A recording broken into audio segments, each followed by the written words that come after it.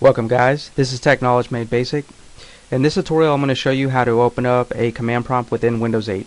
So go ahead and take your pointer and go all the way to the top right corner of your screen. Now I'm in my desktop view under Windows 8. So we'll go ahead and access our charms and click search, do a left click. And let's go ahead and scroll all the way across the screen where it says Windows System. Let's go ahead and do a left click over command prompt. It's going to be right in here. And there we have it. So we open up a command prompt. Now there is a second way to go ahead and open this up. That would be to do the hotkey shortcut on your keyboard. So let's go ahead and hold down the Windows key on your keyboard. That's the one that has a picture of the actual Windows logo.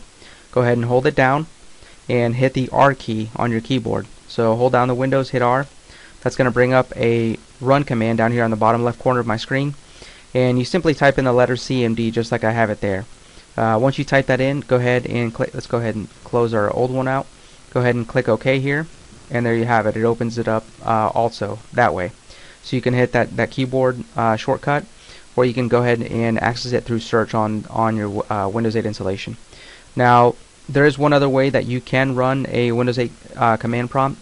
Let's go ahead and go back to the search. Do a left click, scroll all the way across the screen again. And this time where it says command prompt, instead of a left click, go ahead and do a right click. So we do a right click.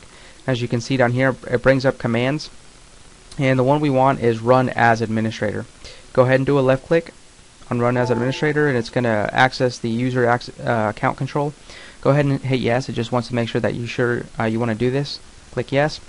And as you can see right now, you have an administrator command prompt. So you have an administrator command prompt, and you know that because it says it up here. Then you have a regular command prompt that has just a directory here to the executable file. So you have two different ones, and you want to use administrator command prompt when you're doing really technical advanced commands and you're troubleshooting your Windows 8 installation. So you want to make sure you know what you're doing at this point, and because you're using the command prompt basically as a troubleshooting tool to help you do certain things in your Windows that maybe because your programs or something are not working properly, so you want to repair some things. So that's what a command prompt is, and that's how you open it. So that does conclude this tutorial. I do thank you guys for watching, and I appreciate your time.